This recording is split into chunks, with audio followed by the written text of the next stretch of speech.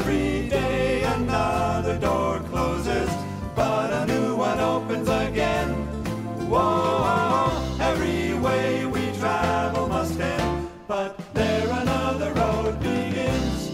Whatever you've seen, haven't you heard? If there's anything that you want further instruction about or have questions about, just let me know. I've got a certain amount of material I want to get through, and it's kind of a lot, but what's really important is that you are engaged with what we're talking about. And this is a very kind of esoteric topic, and there's tons of different ways to do it. And so this is just one way of approaching this amazing craft. First of all, what I'd like to do is just have you go around and say your name so that I don't have to introduce everybody, because I'll probably get somebody wrong. And maybe just a little bit about either your experience or what you're looking forward to, or the reason why you want to go further into this. Oh, Tim? What? She said, what other classes will there be? Well, Yeah, Tim. I have done an advanced version of this, and I'm thinking about doing a class about one of my bodies of work, a bunch of films called The Body Songs, about the sacredness of the flesh. But that hasn't materialized yet. That's just kind of in brain space right now. So anyway, thank you for doing that.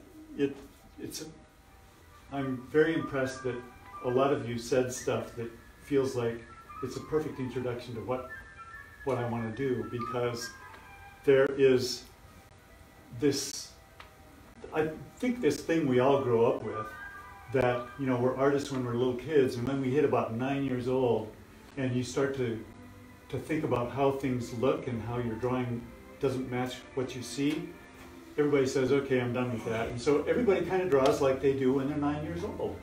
And we carry that through to our adult life. And in some ways, that's kind of cool, because there's a way in which, as a little kid, you're plugged into the archetypal universe, and you draw in symbols, and that, you know, if you look out through the early history of humanity, symbols were kind of the way we human beings understood the world. But there's this other capacity that is attached to the way we experience the world through our eyes, and at some point we want to be able to do that thing. Put some lines on the paper and it looks like something out in the world. It's really kind of magical. And so I would put that on one side, having to do with nature. And on the other side is the tendency that many of you talked about of expressing yourself. And so there's kind of this range between these two poles, nature and expression. And both of those are equally valid. I mean, if you're going to be a scientific illustrator, you would want to focus a lot more on the nature part and less on the expression. If you're going to be an artist, you want to focus on the expressive part. But the fact is, the reason why we draw, I think, most commonly, is we want to understand the world. And a way of doing that is to put what you experience in your soul, not just in your eyes, but in your body, onto some kind of form, a piece of paper or clay or something. And that's been one of the earliest human tendencies, and I think it's one of the most powerful things we can do. And I think everybody should be doing it. I think it's the kind of thing that expands your life. There is a way in which you can draw something and understand it really for the first time. And particularly when it comes to human beings, there's this magical process that we're going to get to be a part of, where some very generous model comes in and gives us their time, and we get to just concentrate on this person and feel who they are in the world. And it's not just an experience of visual acuity, it's also an experience of what it is to be alive. Who is this person? And it seems to me that when we draw, there's a way in which we become the model. And to me, this is a really magical and absolutely unending process. So I've been drawing since I was a little kid. I went to art school in London, and I did 1 day a week of three-hour figure drawing classes back to back. So I did 9 hours every week. And you know, after about 3 or 4 hours, you get pretty good. Because it really takes a long time to kind of crank up and to stop being nervous about what you're producing, and to be into this meditative state where you're plugged into the model, and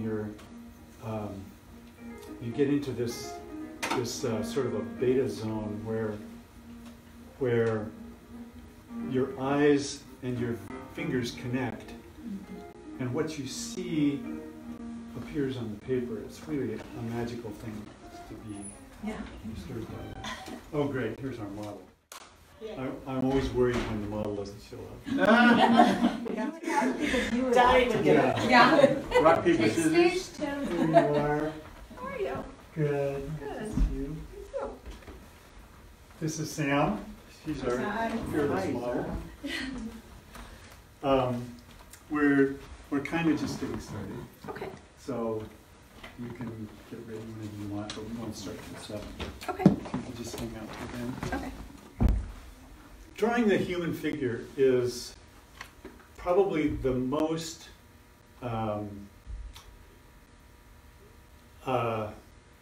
it's the best exercise for drawing. It's like playing scales for a pianist. If you can draw a human figure, you can draw anything. And part of the reason is because human beings are so complex. And so one of the things we're going to struggle with, especially if you haven't done this before, is being kind of blown over by the details. You know, you see the beautiful model shows up, and all of a sudden you're seeing all of these details. You're seeing hair and eyelashes and fingernails, and it's like, where in the world do you start? So one of the major things I want to focus on is how to simplify the figure, because there's different ways of doing this. And I should also mention my library over here. The guy that had the biggest effect on me was this guy, George Bridgman. And these books are out of print. I suppose you might be able to get them on eBay or something. But there is a bunch of paperbacks that have been produced from his stuff that were put out by Dover several years ago. And Barb says you can buy the set. This is really great material. And I haven't found anybody who does the human figure as beautifully as this guy. You can feel free to come up here and peruse these later. But what he does is he simplifies the human figure into a kind of a stick figure. And that is what we're going to be using, is this kind of a glorified stick figure. And what that allows you to do is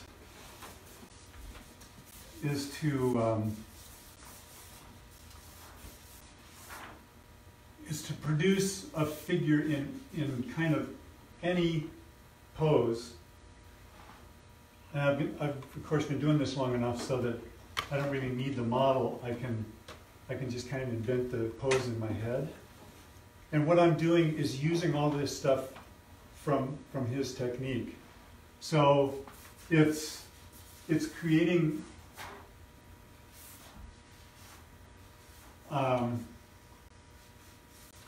this very simplified stick figure, and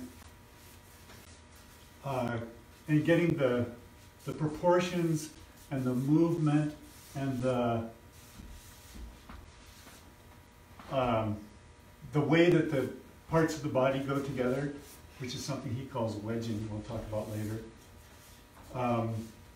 Tim, do you mind if you move your phone? Oh, sure, go ahead.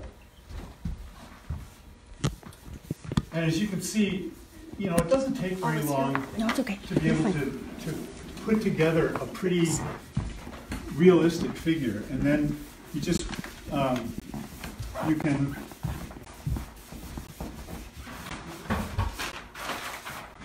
can kind of fill in and put in musculature and whatever else that you want to see in your final form. But it all comes out of that idea of building from a stick figure, drawing from the inside out. I want to introduce you to Chester. He's my little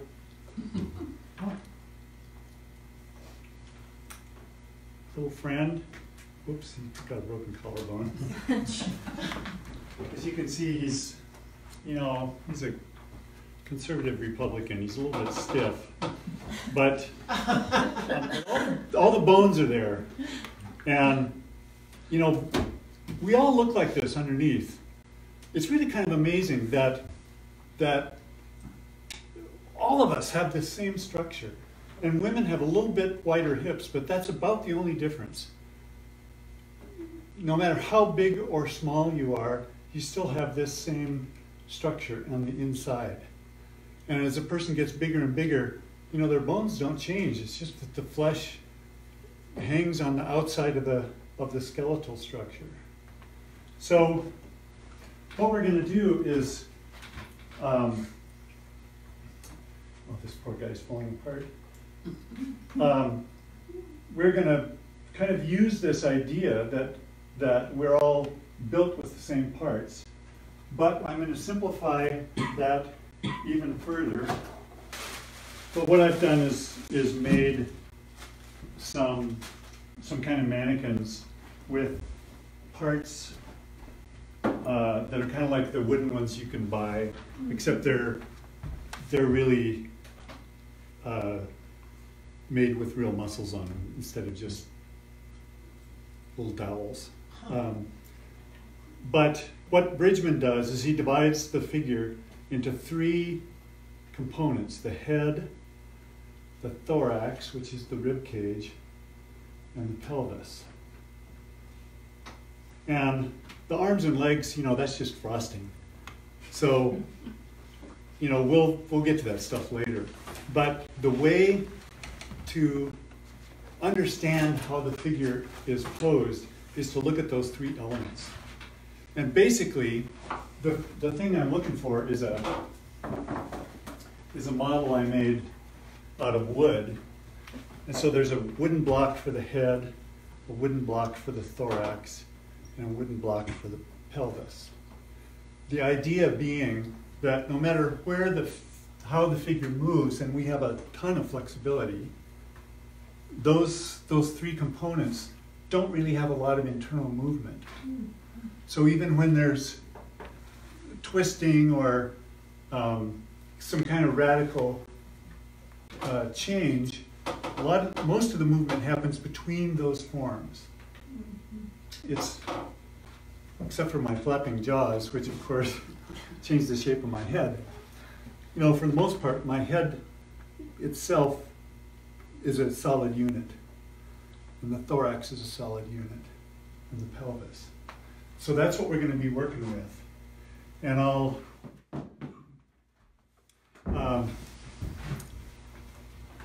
get into that next time. I mentioned that maybe the hardest thing to do is to try to ignore the details when you see the model. And so I discovered after years of working on this stuff that I have a kind of internal process for approaching the figure like this. And for me, what it's like is like seeing a person 3 blocks away at the far end of the beach. And the only thing I can tell is that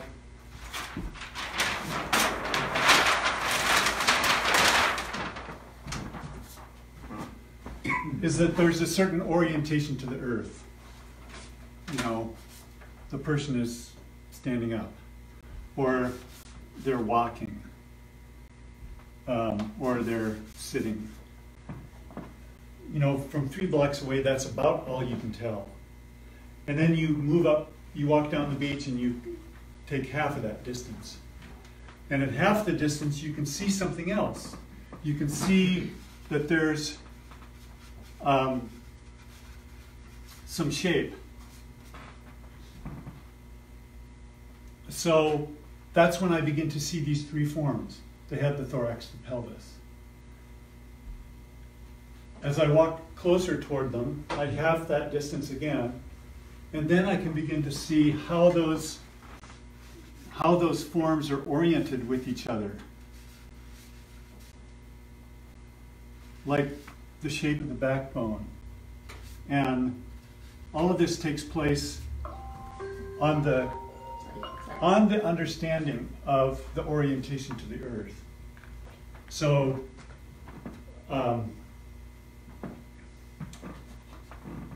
so what's happening is mentally, I'm going through this regimented kind of thinking process of how this person is developing out of a single line.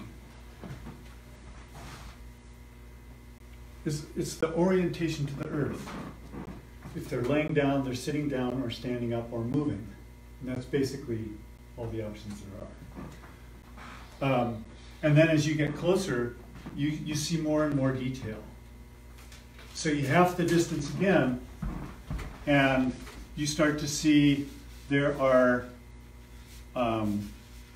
major muscle forms, and you can begin to see the way the muscles are put together. And then you half the distance again, and you can begin to see the minor muscle forms. And you half the distance again, and you begin to see details like facial features. So, what I'm trying to encourage you to do is think about, here's the model going to be, 15 feet from your eyeball. And the first thing you want to do is, oh, look at that beautiful hair, or, look at this wonderful outline. And I would encourage you to lean against that, to feel like you're approaching from 3 blocks away. So the first thing you think about is just the orientation to the earth. So, where's the weight? Where is the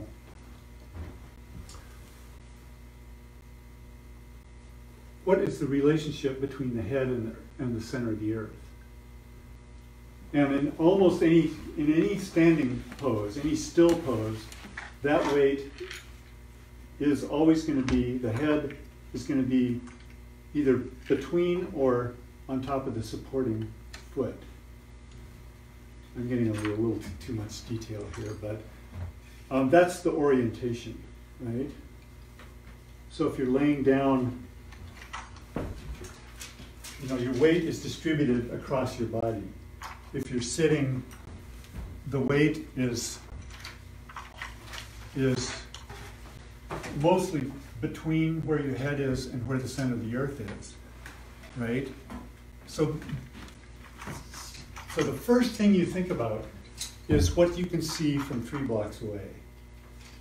And once you get that into place, the next thing you look at is how are those major forms oriented to each other and to the earth.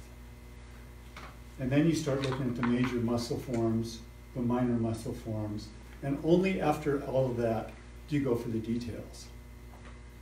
And the reason I emphasize this so much is that the tendency is usually to start with the details because that's what hits your eyeball. So I want to go ahead and get ready. And can you close that door to keep the heat in when you're done? So next week we'll get into more of those frilly details. Right now I just want to give you some basic tips for drawing that I think are really helpful.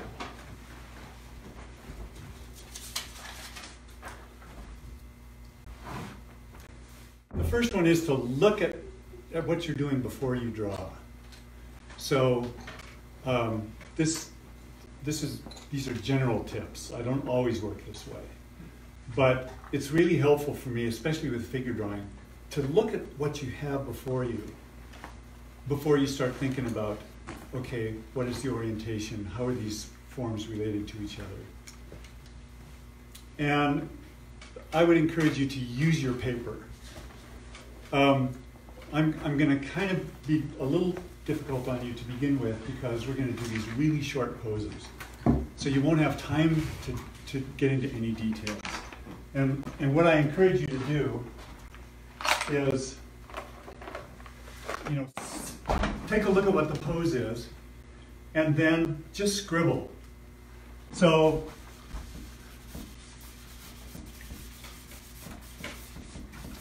just keep scribbling until the time is up. And don't try to come up with anything that looks presentable. And for this, I don't mind if you do 8 drawings on a little piece of paper because you're going to go through a lot of paper. And as I say, there's extra here, so you can do that too. But we're going to start with maybe 15-second poses. Oh, wow. Awesome. So I want you to work really, really fast and just scribble. And if you want to, don't even look at your paper. Just look at the model and see if you can get close to the movement. And then as we get longer poses, then you can relax a little bit and think about other issues. Okay. But if you're doing a longer drawing, I always encourage people to try to fill the paper. Try to use as much of your body as you can. And if you go off the paper, don't worry about it. Draw on the table, The paper isn't what's important. It's what's going on inside you, So be engaged with it. As I say, don't be dazzled by the details. Try to think about that process of moving in from a great distance so that you see only the very, very simplified information. And then you get more and more information as you spend more time. Try not to draw the outline. I know we all end up doing that, but try to draw the life within first. Like this. That kind of a scribble gives you the sense of the liveliness of it. And then you can carve the outline later. Okay, but if you start with the outline, it's probably going to be too stiff. Try to remember to exaggerate. If you see a pose like this, the tendency is to straighten everything out because we know that the 2 arms are equal. So your tendency is to try to draw 2 equal arms, and the best way to do that is to make everything straight, right? What I want you to do is to try to exaggerate what you feel. So if there's a little bit of a tilt, I want you to exaggerate that tilt. The tendency is always to try to straighten it out. So if you exaggerate it too much, it's a lot easier to fix. Be bold. If you can, especially if you're trying to be expressive rather than natural, the more boldness you have, the more you're going to get your message across. And if it seems wrong, then be wrong with a lot of gumption. Okay? And loosen up. So everybody stand up.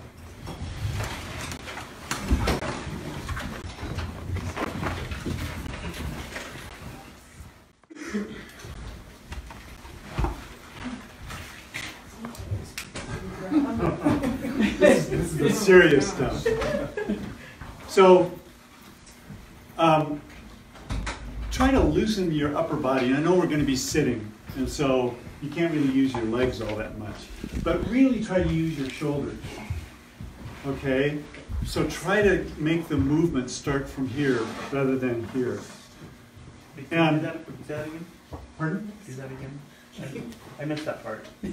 Movement start from From up in your shoulders. I might have. You know, so that you're drawing kind of like this rather than like this. And I realize we're all sitting down, but what I don't want to see is I don't want to see you doing this with your pencil. A really detailed eyelash at the very end, you know, you can do that with a point. But for the most part, you want to use the side. And put your dominant hand out with your, put that leg forward. So that should be your attitude, even though you're sitting down. Right? Right? Yes. So, right. So be aggressive, you know. Put everything you have into this. Maybe your life will depend on it, okay? But by using your instrument this way, you have that capacity to move into the drawing, to use your body. And that allows you to really feel the life that is before you, okay? So, go ahead and take a seat. So you really mean like we're supposed to draw? You grab it with your fingers. You Yeah. can grab it with your fingers like this. Oh, okay. Okay. But don't do this unless you're doing eyelashes. Okay, so get rid of all those years of Catholic school, huh? Thanks, Sam. Bye. Whoa, every way we travel must end, but